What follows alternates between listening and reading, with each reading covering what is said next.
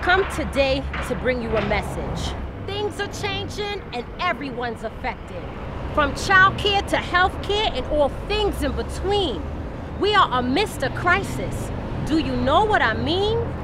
Luxury housing is being built at an expeditious rate. It's the quiet storm that's gonna seal this community fate. Our neighbors can't afford to stay in the same community that they helped to develop. We are being displaced. Let me tell you this. You see affordable housing? That isn't affordable anymore. Affordable housing, man, that's out the door. So tell me, isn't it a shame? How can it be business as usual when things aren't the same?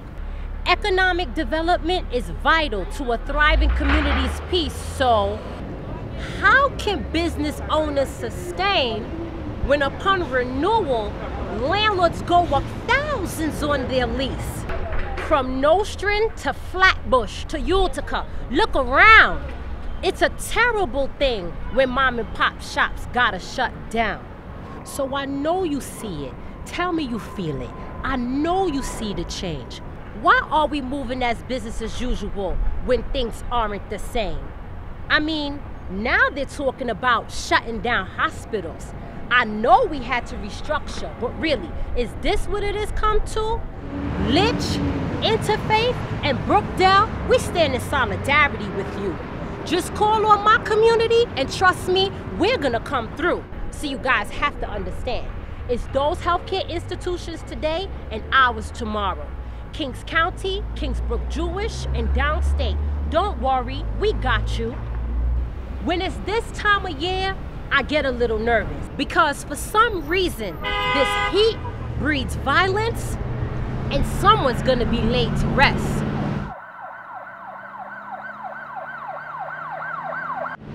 Now is the time for us to stop killing each other because it really doesn't even make any sense. Now is the time for us to come together to uplift one another, to empower one another. It's just as simple as that. Elected officials, do you hear me? Because these next few lines are for you. Our community needs a community center. Let the Bedford Union Armory be served as a multi-purpose facility. I mean, if you're really talking about community change, then this is what we really need. Our youth are idle and they don't have enough positive places to go. So they hang out, they get into mischief, and well, we know how that story goes. To the advocates before me, I pay you nothing but homage and respect.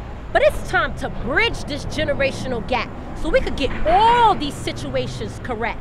Now, yes, my name is Diana Richardson, and I am running for state committee woman.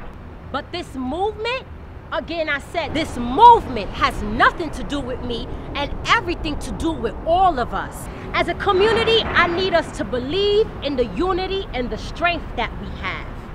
Believe in our ability to unite and trust that. So I'm asking you to stand with me and take this journey. Stand with me and take these steps. Stand with me and know that He will do the rest because now is the time.